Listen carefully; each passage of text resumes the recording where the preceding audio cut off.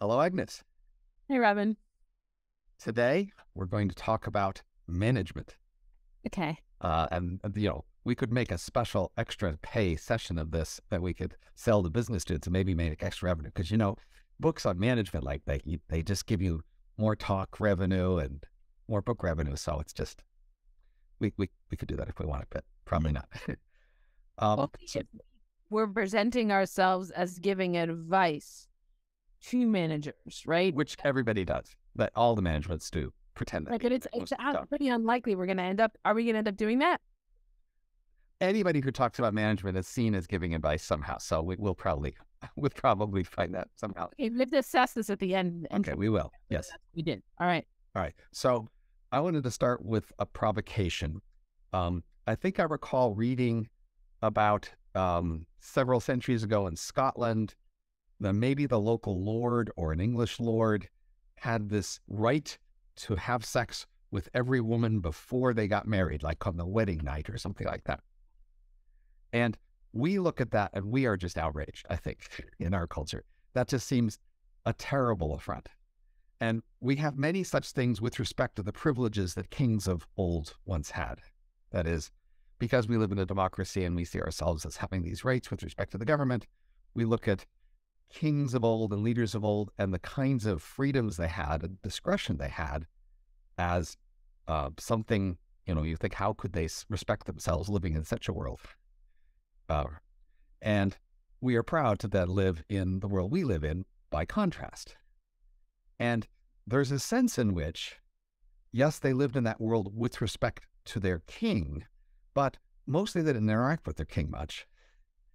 And in the ancient world, most people lived in relatively small organizations, a family business perhaps, or a neighborhood, or things like that. But we today, in the last few centuries, live in large organizations. We live in firms of many people, schools of many people, and that's, in some sense, the main thing that's happened in the last few centuries. And the other ways we've gotten rich are more a consequence of these large organizations. And in these large organizations, we don't really quite realize just how much discretion the leaders have. That is, they really can do a lot of pretty arbitrary things.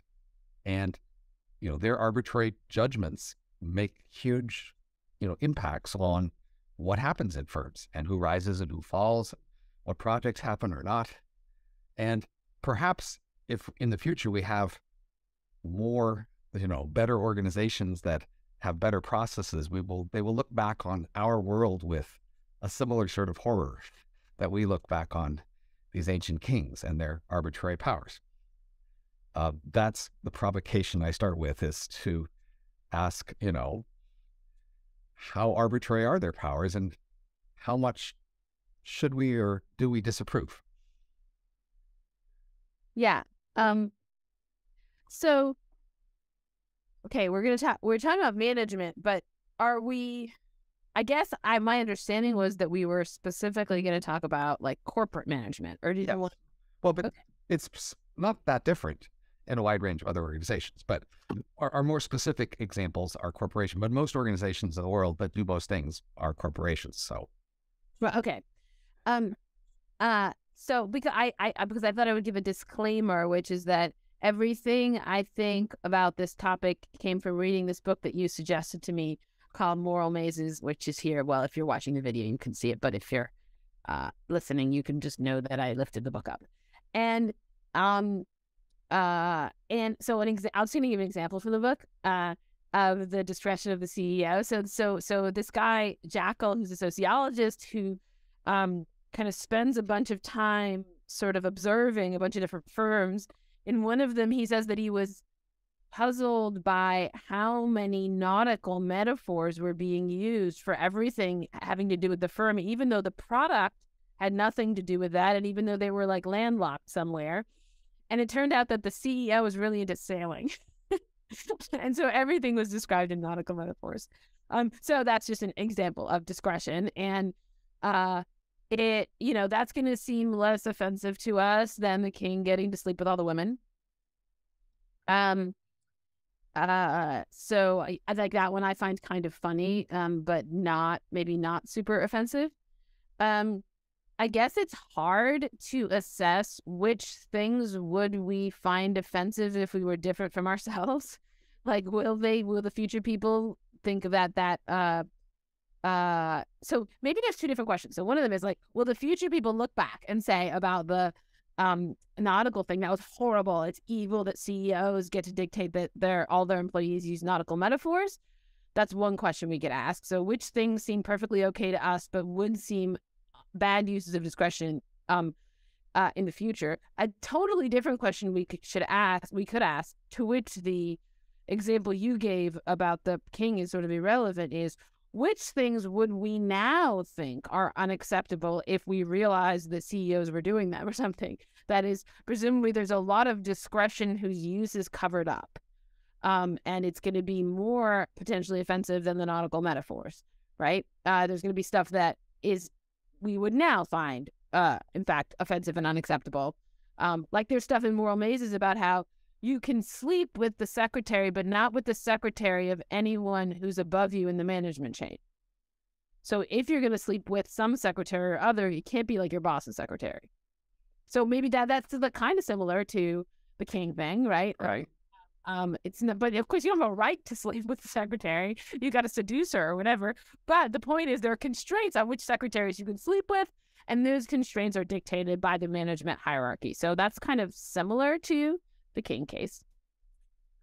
Right. So we both read Moral Mazes recently, and it has a lot of very provocative examples. And I think the range of the examples just gives you a feeling of how much discretion these bosses have. So it seems like they have enormous discretion to simply promote and demote people and fire people. And that may be something more people react to emotionally. That is, at these higher levels of management, typically when a new person comes in an organization, they just typically reorganize things, and they put their friends in and they take out the people who aren't their friends, and they reorganize as excuses to do that. So that's certainly got to be perhaps objectionable to people. They talk a lot about sort of relatively arbitrary choices of sort of priorities.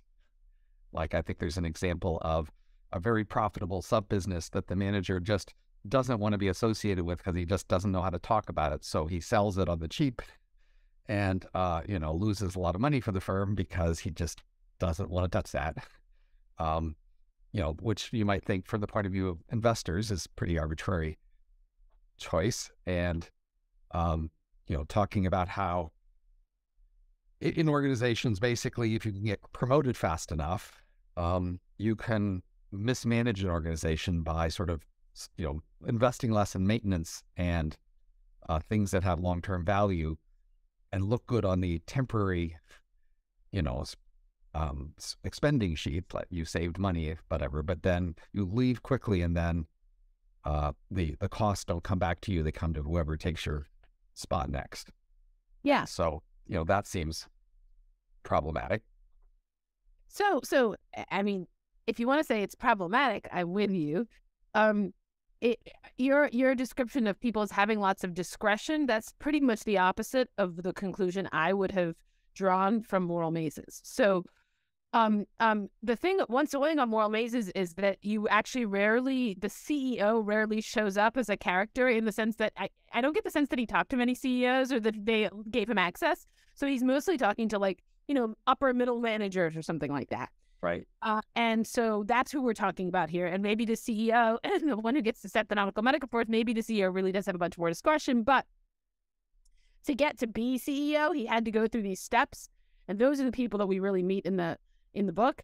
And I would describe their position as the opposite of discretion. So, in fact, the feeling that I came away from Moral Mazes with was, I've always thought, capitalism, it's the system I live in. It's probably pretty okay. And reading Moral Mazes, I'm like, capitalism is horrible. All these people who hate capitalism, how did they even come to their hatred without reading this book? Because it's like this expose of the world of the dark world of management. But what's dark about it is how it twists and forces and contorts people into the shape they have to be in order to survive as managers. So, the example you gave, first of all, that when somebody is in charge, they put their friends in charge and they fire people. They have to do that if they want to stay in charge. There's no option for them. The guy who got rid of that profitable business because he didn't know how to talk about it. It's like, well, he's not going to survive.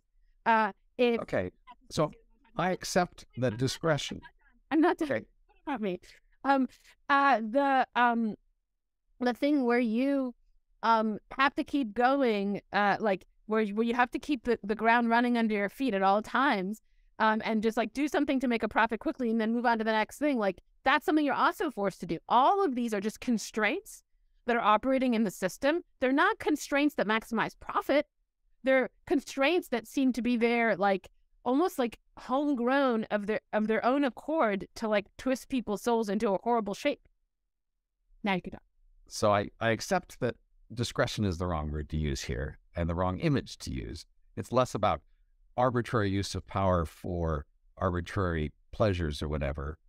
And I might make a different analogy. Say, if you think of an old Europe or China or something, think of a world of small villages and towns with warlords who tax the towns heavily in order to pay for their fights with neighboring warlords. And, a large fraction of the economy goes to pay for these lords who spend a lot of their effort fighting with other warlords. And it's not good for the society as a whole, but you can see how if you don't have a warlord, you're in trouble. Yeah. And it's hard to prevent some warlord ruling over your area and spending most of their money fighting the others. And so that's more what this world looks like. This looks like the ultimate investors just are not in charge of this process. And it's a battlefield where people are fighting and wasting a lot of resources in fighting. But yes, it's hard to know if you were in one of these organizations, how you could do otherwise, but to fight in the same way everybody else is fighting if you're going to stay in this game. But go ahead. No, go ahead. Finish what you're saying. Well, so we might think in the capitalist story is that, but see here, there's an ultimate owner to the whole firm. And the ultimate owner will then discipline this process and not let these destructive wars happen on their territory. So certainly, like, that's the point of a king sometimes, right? In a world of warlords, the king is supposed to stop all these lords fighting each other. Maybe the king and their lords fight some other neighboring nations, etc. But at least the ancient stories of empires were better places to live because internally, this constant fighting was limited. And you might think that would be true also of capitalist firms and government agencies, even that the higher level lord, ultimate owner would control this and limit this. And the surprising fact is that, in fact, even if they presumably try, they, at least up until now, have relatively limited powers to quell this fierce fighting. So I think that the fighting is only one part of one set of forces that shape this twisted social world.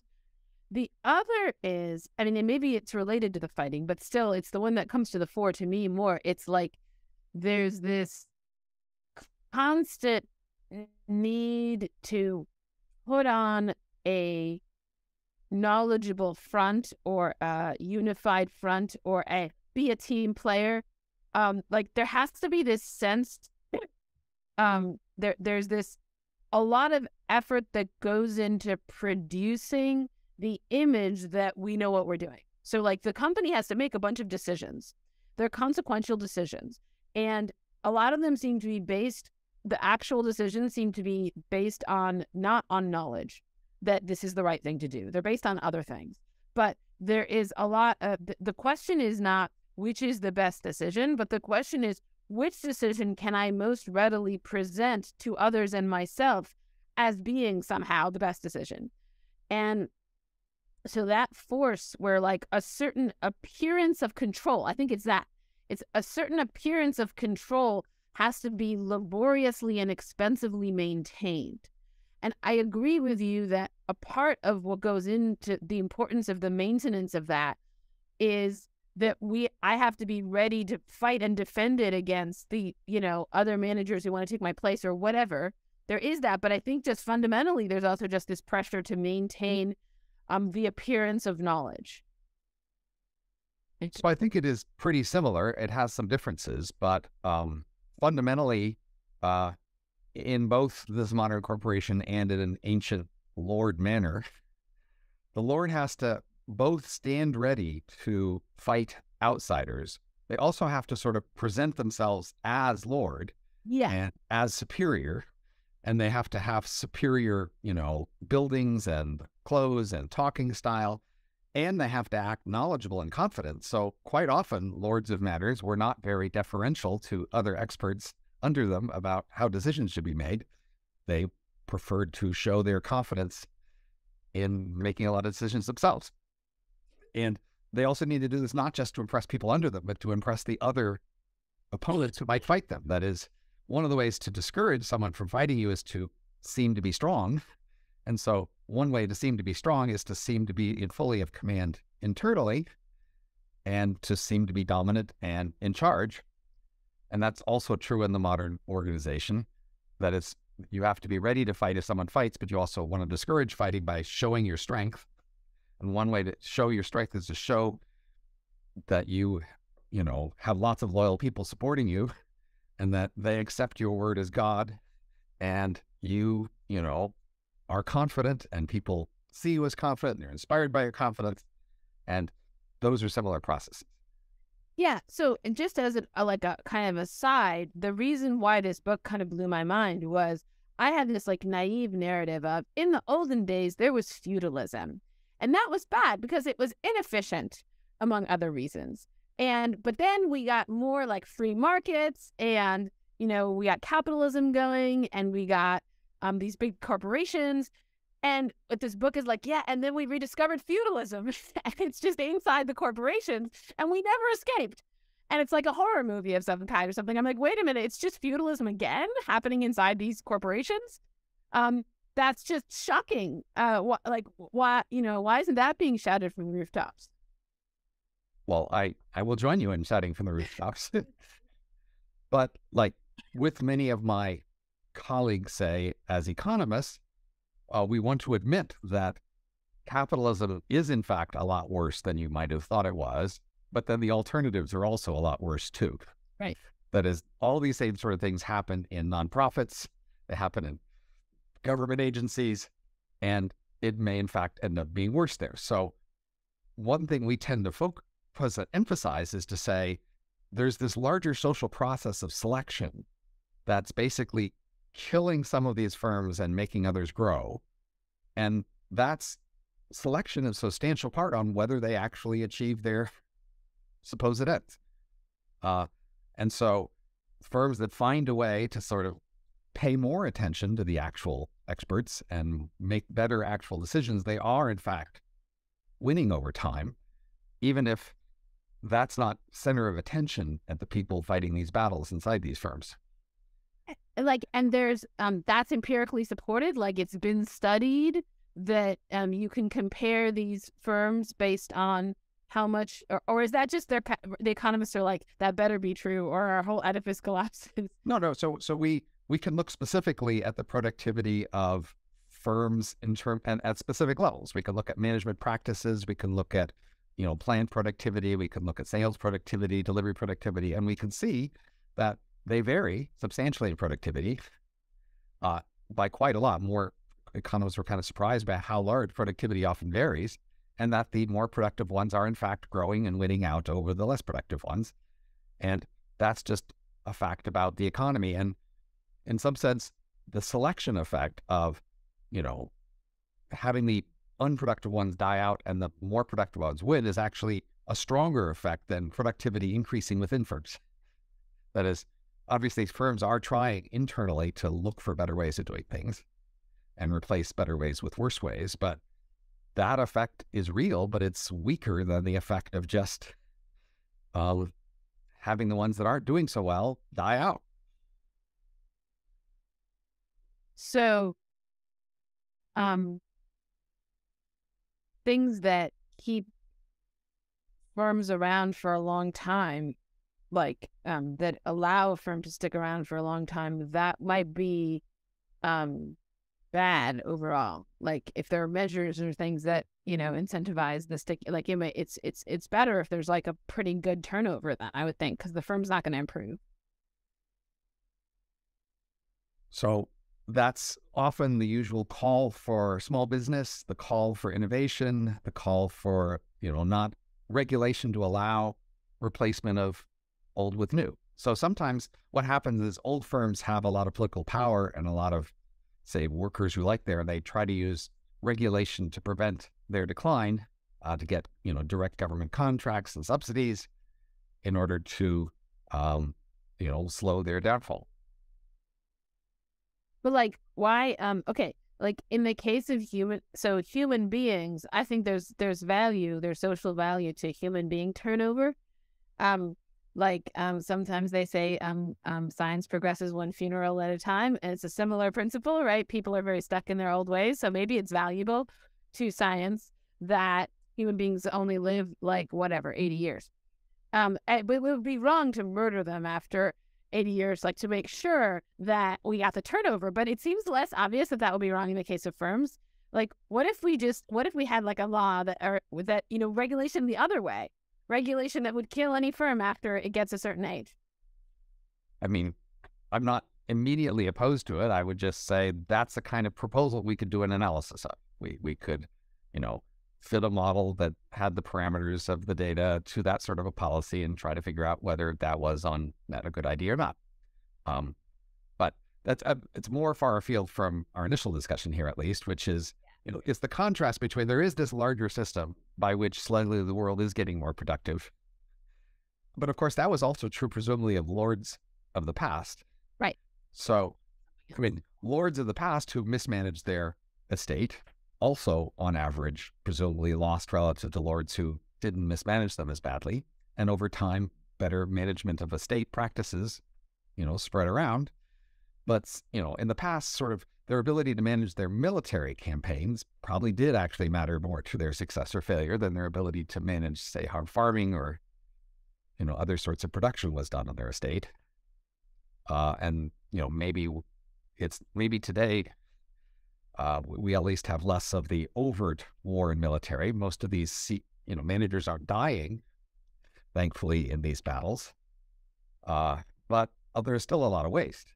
Yeah, you know, I wanted to like a little bit challenge your claim about like why can't the CEO tamp down these interior battles? Like, we should probably assume that they are doing so, right? That is, like, Some degree, yes. There's actually way less than there was in the feudal period. Like, the CEO is doing a great job, but there's no sword attacks inside of the business. There's, you know, probably very little murder of any kind. And the hostilities probably don't even emerge really very much. And to the extent that they do, they're confined in very, very specific ways. And probably to the extent that the CEO ever shows up and visits, you know, the plant or whatever. There's the one passage about how they always repaint it when the CEO comes, even though some huge amount of money to repaint it. Probably people do then, like, are being nice and stuff to each other, right? But the corporation's huge, right? So, like, the Lord, how many people is the Lord presiding over by contrast with how many people is the CEO presiding over? It may be that even with the Lord, the people at the very bottom are going to have some squabbles that the Lord can't control, right? So, and the CEO just got this huge empire and probably is tamping down on a lot of internal rivalries and stuff. Probably it's a lot better than it would be if they were fulfilling the CEO role. I think you're right. There's this example in Moral Mazes of the accountant. And the story of this accountant was that the CEO in this firm was very knowledgeable of accounting and was paying close attention to accounting in many pretty low-level parts of the organization. So that when you were an accountant or a low-level person in the organization presenting your accounting, you would expect the CEO to come in and question you on substantial detail, and that would prohibit you or limit your attempt to play accounting games because the CEO would be policing those. And, you know, initially the accountant thought, what an admirable CEO for um, being so aggressive to make sure nobody's cheating on their accounting. And then the story ended up, well, the real reason, well, a reason was that the CEO had his own slush fund, and he was going to make sure that he could use that slush fund to sort of, smooth out the company's returns, which looks good to investors. And he was going to make sure that anybody who caught on to his slush fund would be silenced and cut out. And his looking at all the details was part of his strategy to make sure nobody called him on his slush fund. So simultaneously, he's promoting his own corruption at the top level while preventing corruption at lower levels. And presumably that might be just a general pattern. Each person at their own level is trying to get away with as much as they can, but people higher up are trying to limit what they can get away with. Right. And on top of it all, he gets to look admirable because he's like, I'm overseeing all the accounts. And he's watching out for malfeasance down below. Right. Making sure people don't, lie about their accounting.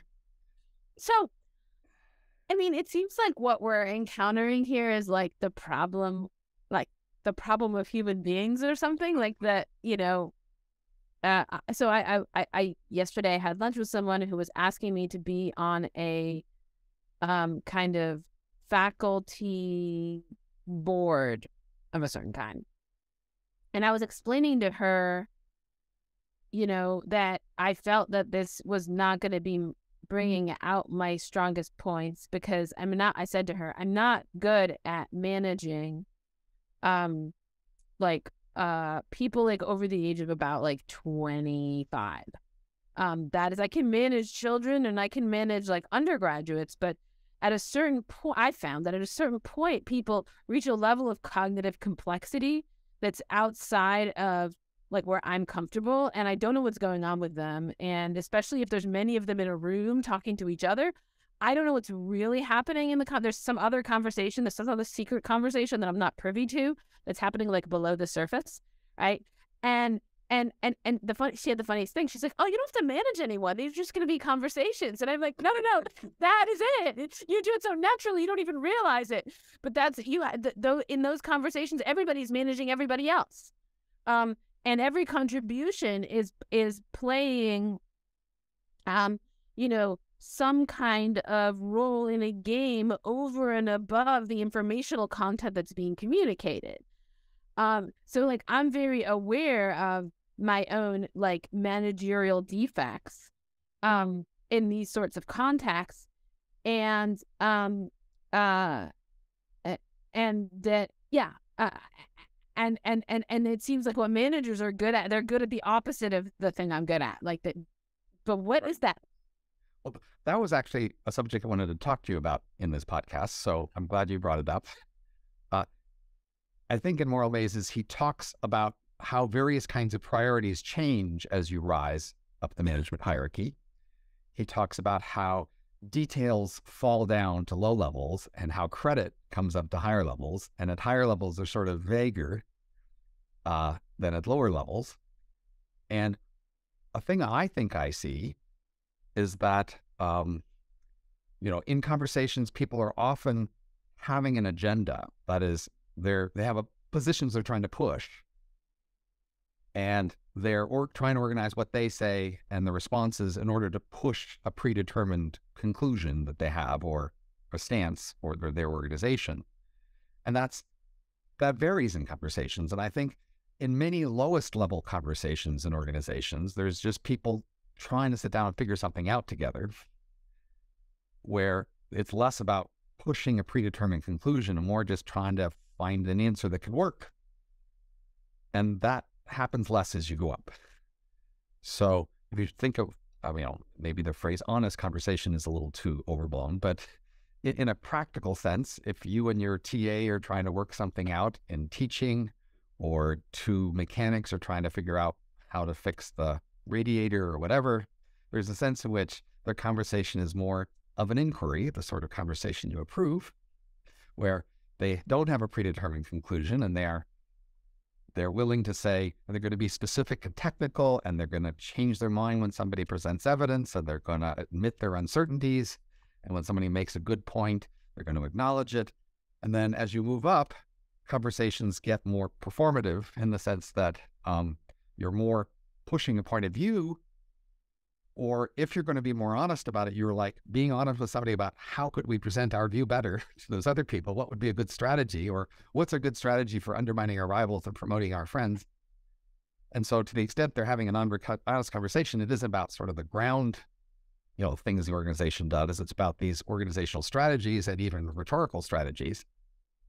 And so I think I see people who are good at higher levels of organization, they just have this immediate habit. They know how to switch into a mode and signal that mode there. I'm going to be loyal in this conversation. If you're the boss, I'm going to agree with whatever you say. And if we have a party line and we're together in a meeting with other people, I'm going to stick to the party line. They're just very attentive to loyalty and what it is we're supposed to be saying and what's our position. And they are less in the habit of just having an open, honest conversation where they say, let's figure out the truth here. I wouldn't say that it's necessarily about agendas.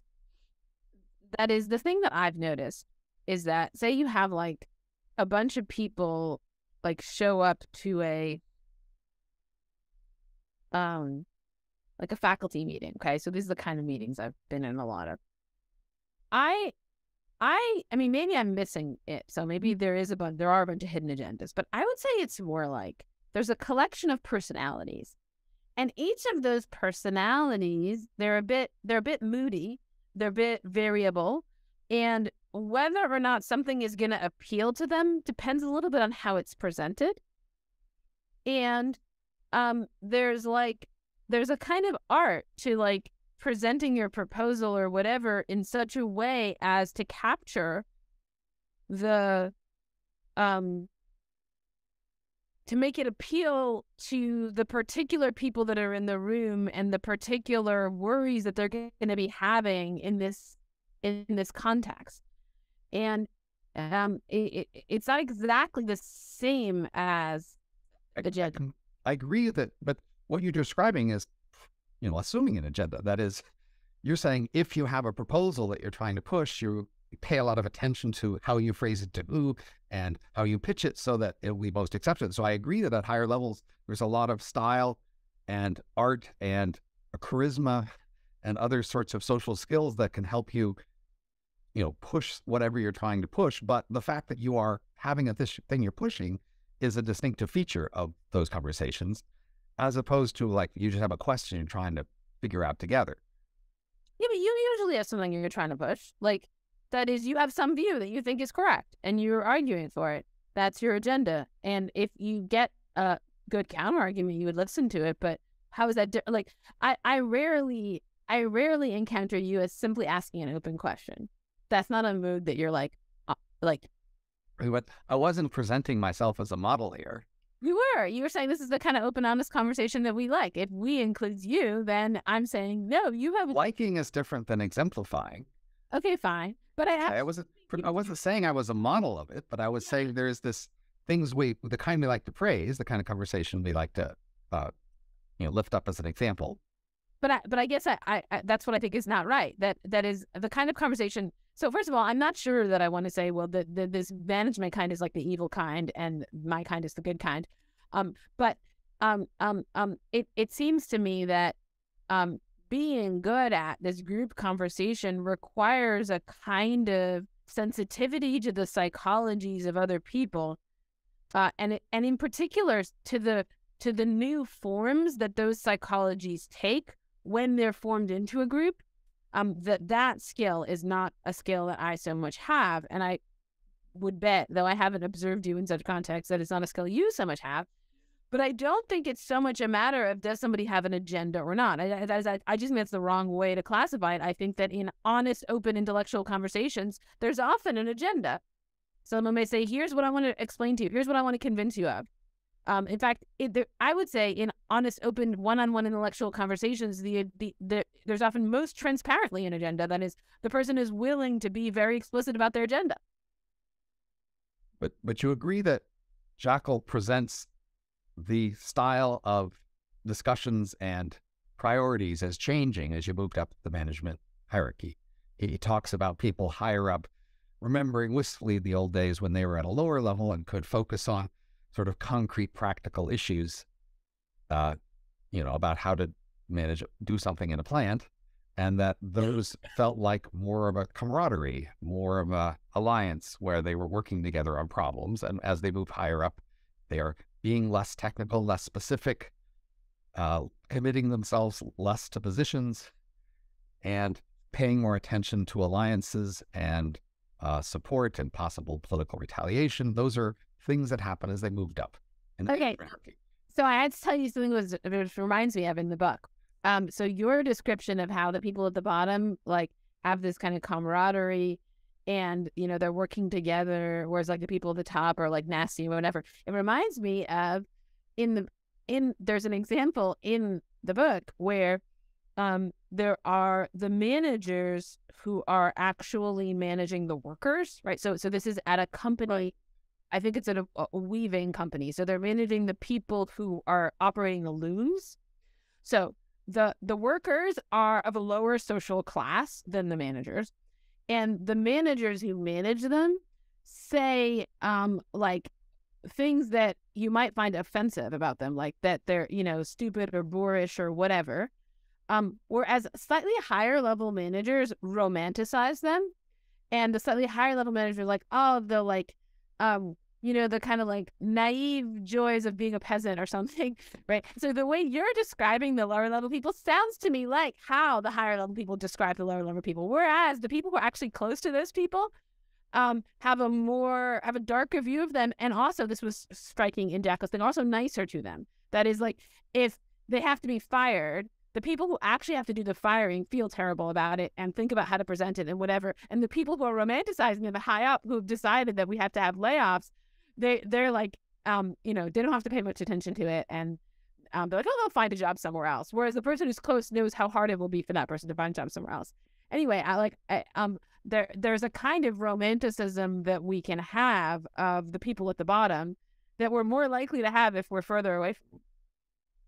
Right. But that does seem to speak to that higher level people are more detached from reality, right? They are paying less attention to the actual data and facts about that world, and they are more in a world where they get to spin these different visions, and it's the visions they spin that count at that higher level, and the ground facts matter less. I think they're just attached to a different reality. So they are detached from the reality of what's going on the production floor, but they are very attached to the reality of knowing exactly what's going on and in the lives of all the other managers. And they, in a detailed way, have a lot of facts and information about that they're responding to all the time.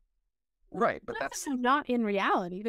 It's less about the overall productivity of the firm. So the workers don't know much about the overall productivity of the firm either. They might know about this loom and when it tends to... Right, but the productivity of the firm is the sum total of all the little things that happen, and people lower in the organization at least know about particular things that are happening in particular places, and then higher people don't know about much about any of the particular things. They know about some high-level statistics, which are easier to fudge. Sure, but like when you say at least, you seem to be suggesting, well, the lower level people are sort of closer to like having something to do with the productivity of the firm than the higher level people are. And that's not obvious to me. And it's not obvious to me that their knowledge has more to do with the productivity of the firm than the higher level people's knowledge. Like the productivity of the firm requires two kinds of knowledge, apparently. Knowledge about how to operate a loom, and then like knowledge about what kind of golfing so-and-so likes to do. So if we think about the old, lords of the manor and long ago, in a feudal sort of world, we can talk about, say, the efficiency of farming or the efficiency of fishing or logging that the people on the manor might do. And then we could talk about sort of overall allocation, how many farmers, how many fishers, how many loggers, how much to borrow from somebody else for a crisis, etc. And then there are these fights they have, and we could talk about their effectiveness and efficiency in the fights. And if we're looking at the overall social system, we would say that if there's innovation in how to do the farming or how to do the fishing, then that will spread and that will make a more prosperous world here. But if there's an innovation in spears or something, that's just not going to make this world overall more efficient, even if it makes any one lord help win their battles. And so then a question about modern firms is, we can see that if they better figure out how to fix the looms or make the looms work better, then that will overall add to the efficiency of the firm.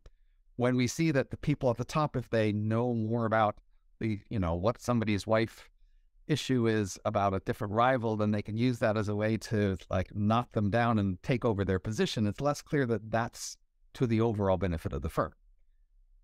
And so there's the question, surely some things higher level managers do are important for the overall effectiveness of this firm, but then other things they do are more about their private gain in fighting.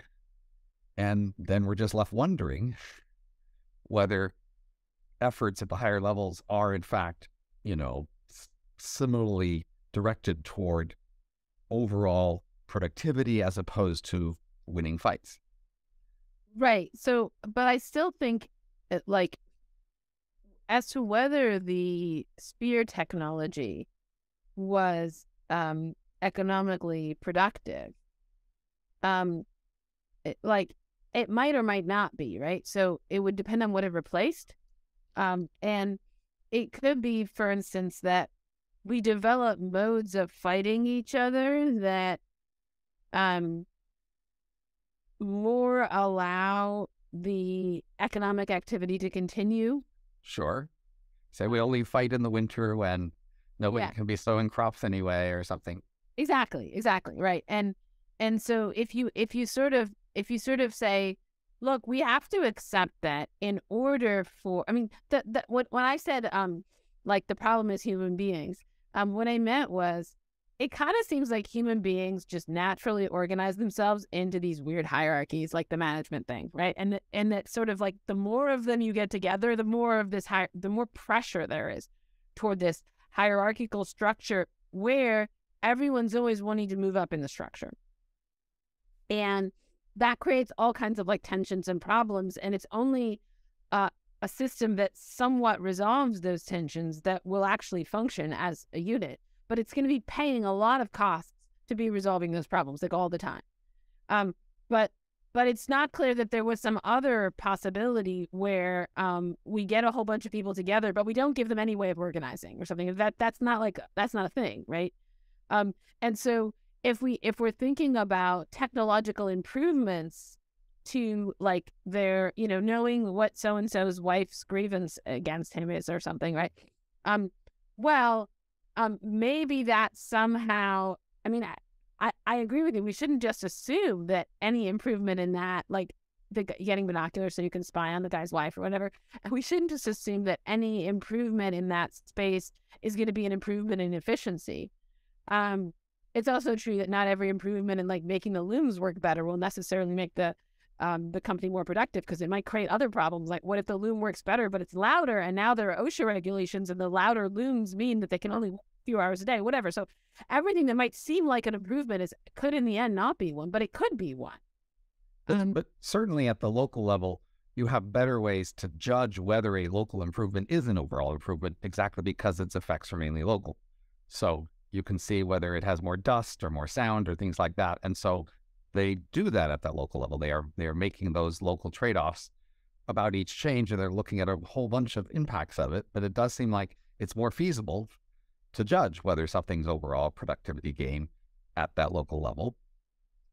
I guess I think I thought that the point was that, in fact, often it's quite hard. If we have to decide whether or not to renovate whatever, there's some battery or something, and we need to decide whether we try to patch up the battery or get a new battery. And it's clear that if we just get a new battery, everything's going to work better. But is it clear that it's worth the cost? I think it can be clear, except for the fact that, the manager, it's not clear how far the manager is willing to go to cut current maintenance in order to play this milking game they're doing. But if you were just looking at some overall cost of money to the firm, it would be relatively clear. But that's different than what that manager's priority is in milking that particular organization. Right. So if you were just looking at like what's beneficial to the firm, forgetting that the firm needs to be managed by a large group of people who need to have some way of relating to each other, then, right? But it does need to be, it seems like. So I'd like to give two related examples here to sort of press on sort of this difference. So one issue is about information silos. So within a firm, typically each manager of each organization holds to his chest information about his particular group. Mm-hmm. And other managers of other organizations often try to have spies or something at substantial cost to try to find out what's going on in other groups, because by default, they don't get to know. Mm-hmm. And there's a sense in which, for the firm as a whole, there's really not much excuse for not just letting everybody know everything.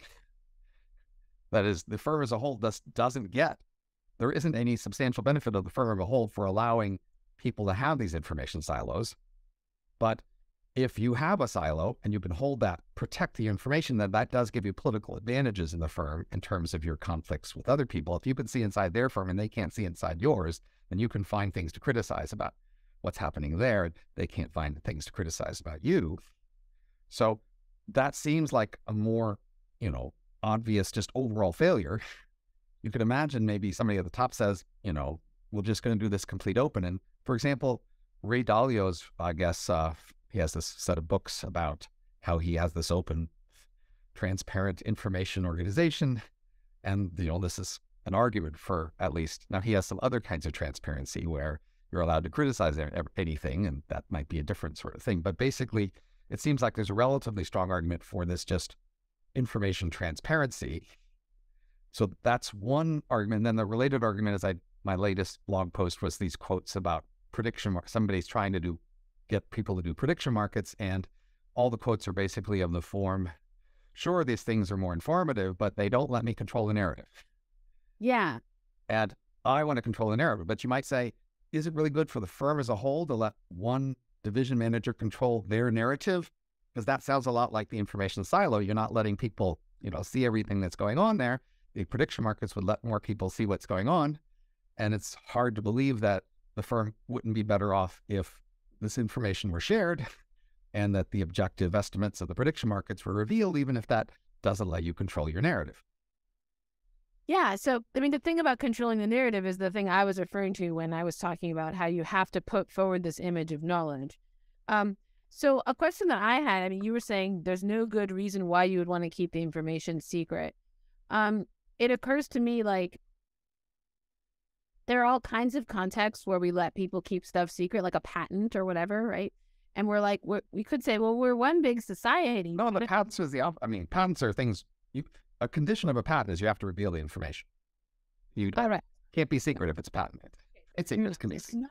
It's like a trade secret, right? So like McDonald's special sauce or something, right? So you might say, why does McDonald's keep, we're all one big society. Why does it keep its ingredients in its special sauce to be secret? And the answer is competition, right?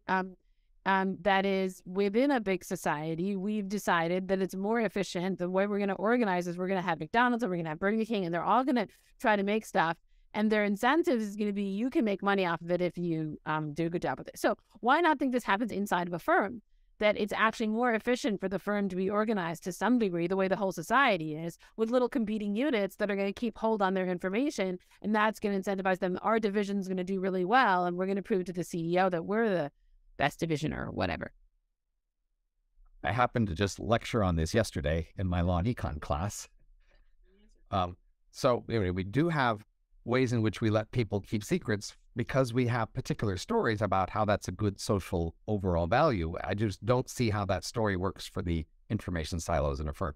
But here's some concrete examples. Like when a mining company figures out where minerals are below the ground, they can approach a rancher or a farmer who owns that land and offer to buy it, pretending to be another rancher or farmer and not revealing they're a miner, in order to get the advantage of their information about the value of the land. And as a society, that seems like a good deal because otherwise people won't go and bother to figure out where the minerals are. And their profit from doing that effort comes from the fact that the previous owner of the land does not get the full value of the land. They don't know how valuable it is, and they're losing. But this looks like the way we can pay for somebody to do this work. Otherwise, they wouldn't do it. Similarly, we could say in stocks, when you buy a stock, you have a reason for buying, the other person has a reason for selling. We don't make you each tell each other your reasons. We think there's value here in you trying to figure out which way the stock should go, because then overall the stock is more accurate. And that allows us to allocate resources to firms better. And so, in those two cases, we think it looks like a good idea to let people keep secrets. Similarly, of course, there's secret for your password. It looks like it would be good for your banking account to have a secret password so that other people can't get your password and take your money out of your bank, right? So we have a bunch of specific reasons we can understand why certain kinds of secrets are a good idea. The question is, do we have specific reasons that make sense in the context of, two close divisions in the same firm, like marketing and engineering and distribution, et cetera? It's hard to see the rationales for why those secrets make sense there. Right. So let's say that there is, if you will grant me that there's some reason for within a firm to have subgroups that are closer to one another than they are to the main group, like little working groups and whatever, marketing versus, right. Where the firm will be more efficient if those people feel some connection to one another.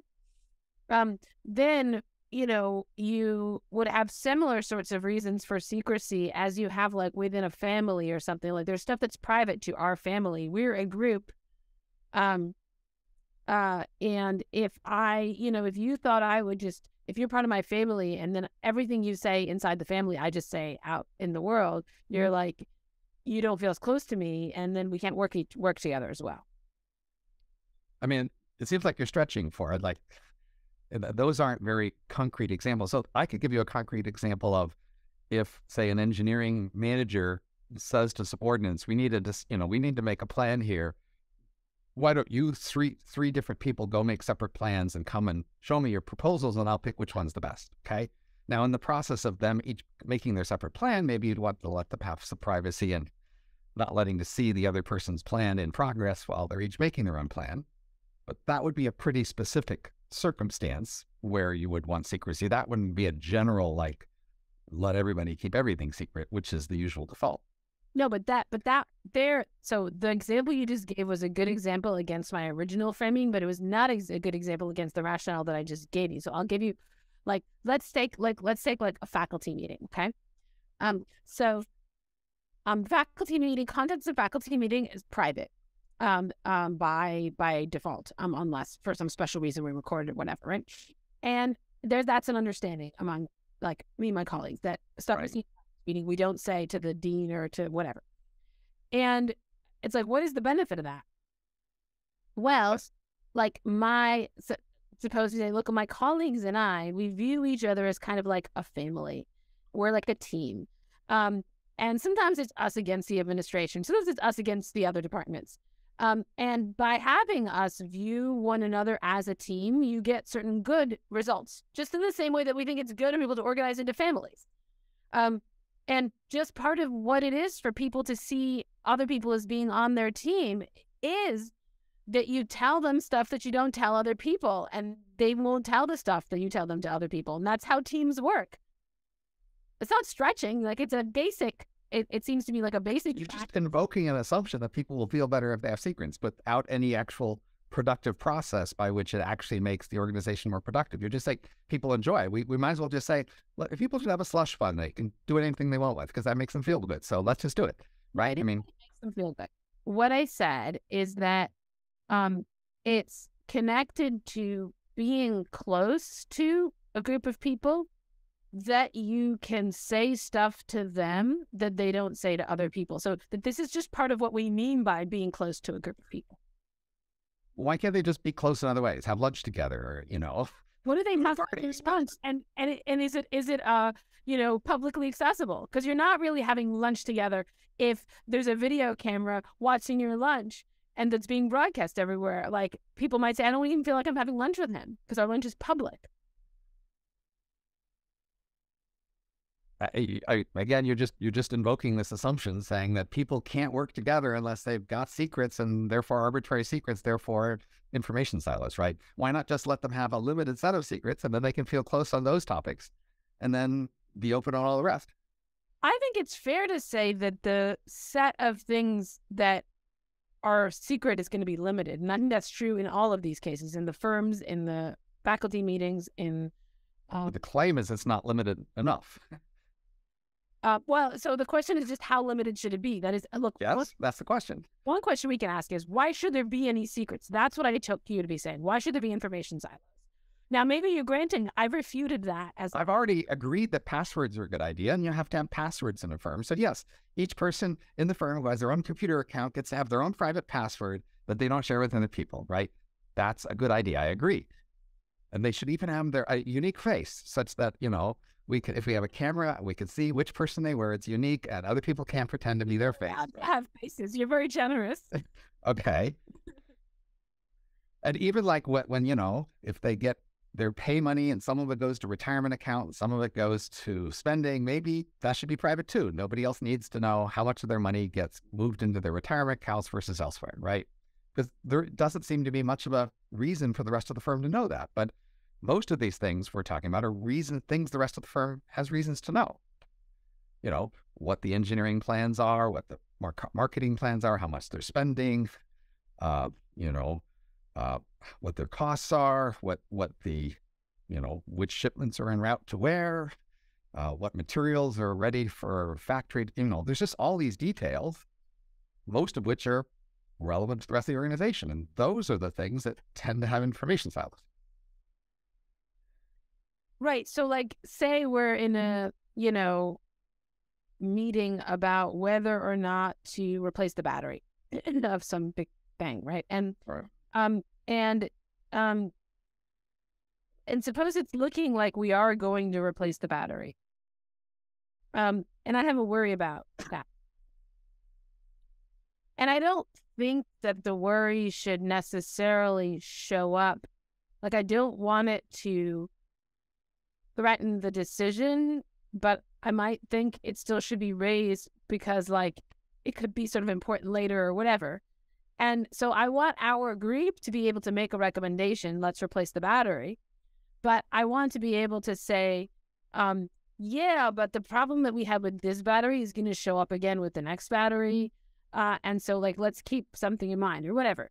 So, why is it so hard to believe that the demands on the recommendation that we're going to make to the CEO and the informational demands within the group could come apart? It seems like you're just making an abstract possibility argument. I'm trying to focus on, like, concrete examples. Well, it was a concrete example. You're just saying, but you didn't say why we should keep this battery information secret. You just said, what if somebody wants to keep the battery information secret, but not saying why? Right. But so I meant to be saying why. I meant to suggest that if I raise this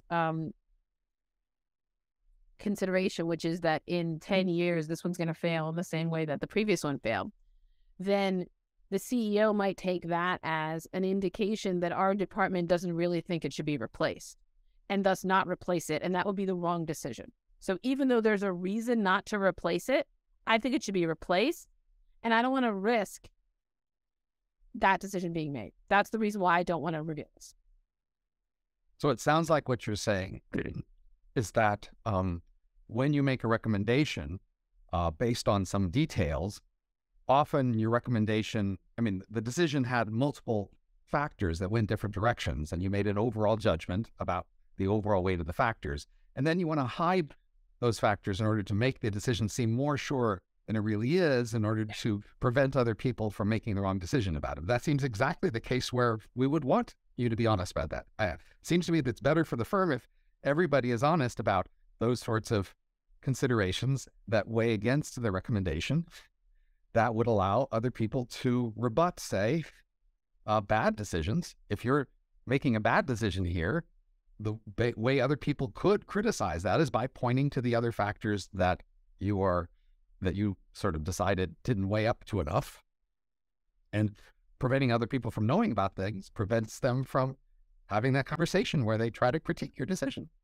So I think it's one thing the CEO could ask us, tell me what all the considerations are for and against replacing the battery. And then our group could just give him that set of considerations. That's one thing he could ask of us. Another thing he could ask of us is, should I replace the battery? That's a different question. And you might think like that what you're doing is saying, no, well, we should do both at the same time. That is, you should give your judgment, but then you should also give the reasons that would allow somebody to undermine the judgment that you just gave. And I guess I think that that's like, in a way, like at all these points in the organization, there are these like moments of control and here's what we should do. And they're always based on like insufficient information. I mean, that is information, you never have anything. Right. But someone at some point's got to say, this is what we should do. And maybe it's going to be the CEO, or maybe it's going to go all the way up to the CEO, but at some point it has to stop somewhere. And I thought we were imagining that it's going to, like, that our group was being asked to actually give a recommendation. And then are we also supposed to provide the arguments that would allow you to contravene it? Maybe. So, the status quo today is that each organization has relatively little access to the data inside other organizations. Each organization is responsible for giving some data to everybody, but is limited, and they keep a lot of secrets inside the organization. The alternative proposed is that we, as a default, just have a lot more of the information available for anyone in the firm to browse. Not that you have to go out of your way to make a presentation on it, but that it's there for someone to go look at if they want. But they would have to take the effort to go do so. And we'll, of course, allow some particular privacy, like no videos in the bathroom, and you can keep your computer password, and you can specifying where your retirement accounts goes. But that for most information in the organization that would seem relevant to the organization's overall productivity activities, that would be available to all, say, managers above a certain level in the firm. That's the proposal we're trying to entertain here, so that everybody can see all the relevant details that they might want to make whatever arguments they want to make on. So the question is, why not do that instead? I think this is going to have to be a to be continued because I have to stop now. Okay. Well, then it's been nice talking about management.